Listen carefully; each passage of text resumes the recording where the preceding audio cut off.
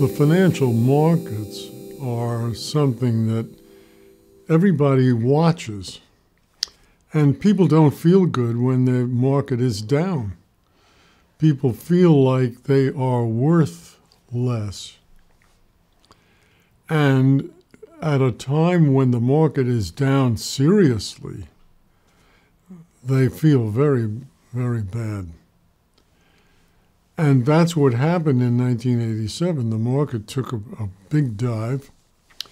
There was a lot of distress selling, and the media is always happy to tell the worst story about what just happened. And I thought, this is a shame. It's always a shame if you're in business and you rely on good days. But in a broader context, I thought, this is definitely not a nice thing for the country. And because the concept of a museum had been suggested to me before by several people, as I think I mentioned earlier, I thought, well, maybe this is the right time. There's an important event. The creation of a museum here can be related to that important event. And I said, okay. And I took a foundation which we had in the family and changed the name. And then I sent an email to a number of people announcing this.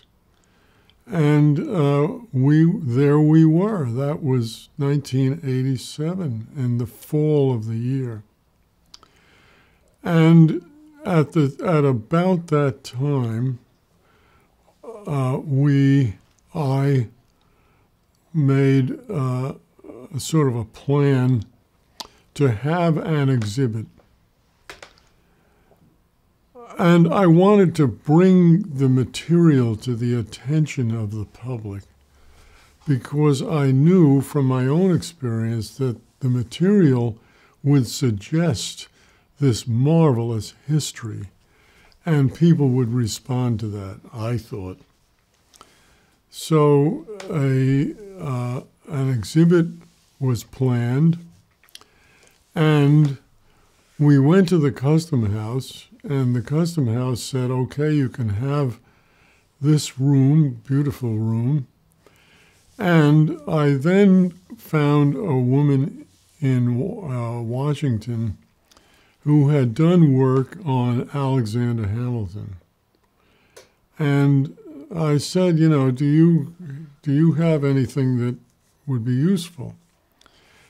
And she said, I have an exhibit that I created for the U.S. Treasury, but they have never responded to me. I said, okay, I'll take it.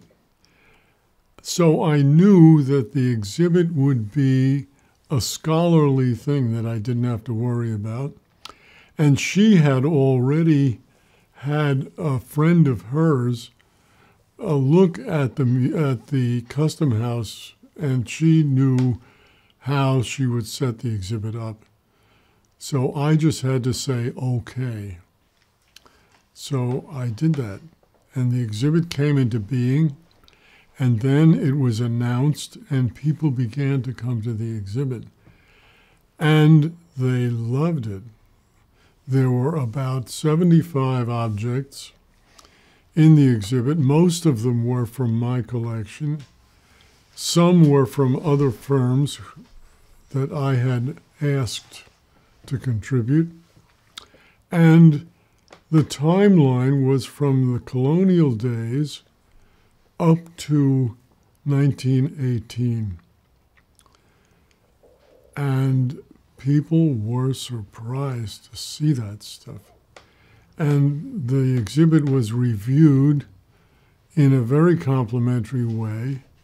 And then people understood, they began to understand my excitement about expressing a love of the history through these objects that were actually the evidence of the history. And the attitude about the museum began to change, and it began to be much more positive and constructive. And I leaned on that as much as I could.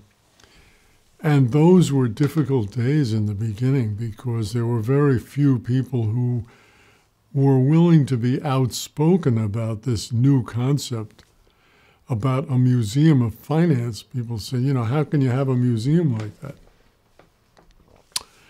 And we persevered. And there were others at that time that were involved with me. And of course, Diana was involved. And I realized that we were not getting much commentary from anybody. And I realized that we needed to have a physical place so that people could say, yes, you can go there and see it. So I took a piece of the office space that the trading firm was in that was not being used. It was a private street entrance at number 24 Broadway. You entered from the street and you came into a little reception area, and that was probably only 400 or 500 square feet. That was the first museum location. I had some exhibit cases made, put them up, filled them up with objects, and we then started a series of exhibits. And people came along, and we would have an opening of the exhibit, and I invited people from the stock exchange, and I invited other community people, and they were surprised. They never had seen these things before, and they liked them, and they began to comprehend the whole message. Well, that was a godsend, and that put the museum in a different light.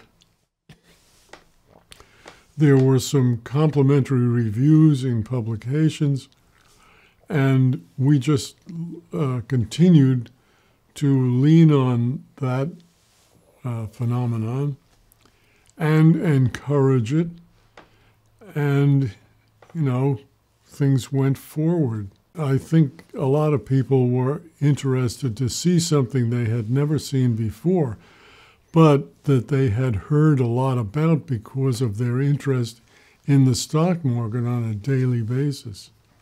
So now they had a chance to see stock certificates of another time and place.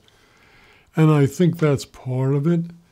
At the same time, the collector hobby was in full swing by that time, and they were able to follow their first interest by referring to these collector things that were happening. And some of those people said, yes, this is terrific, I want one of those.